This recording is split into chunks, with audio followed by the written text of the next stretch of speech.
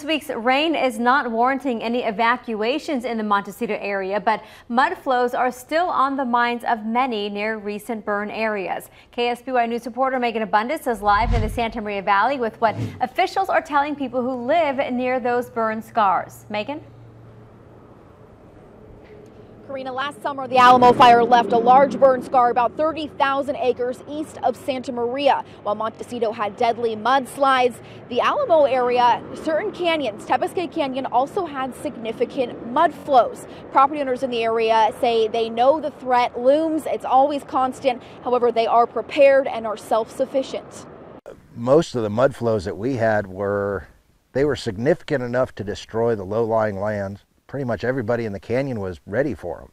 We had seen the weather reports. We knew that we had dealt with the Alamo fire. We'd all expected there to be mud flows.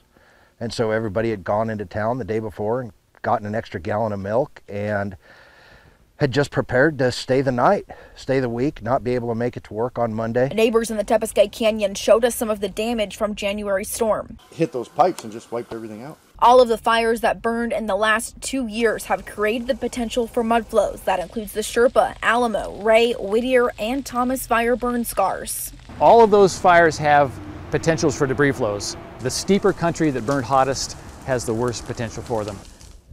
We're concerned, but we have a plan.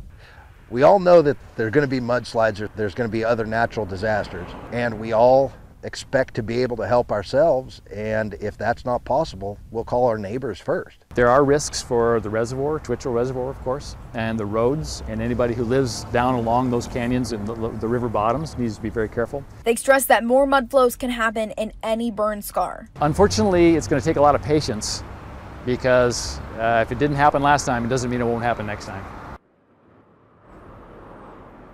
In the meantime, it's important that these burn scar areas receive light rain so vegetation can grow back to secure the hillside. That's really the only long-term solution for burn area recovery. Live and local in Santa Maria Valley, Megan Abundis, KSBY News. All right, Megan, thank you. And county officials are urging all residents to register to receive emergency alerts through the countywide Aware and Prepare system. A link to that is on our website, ksby.com/links.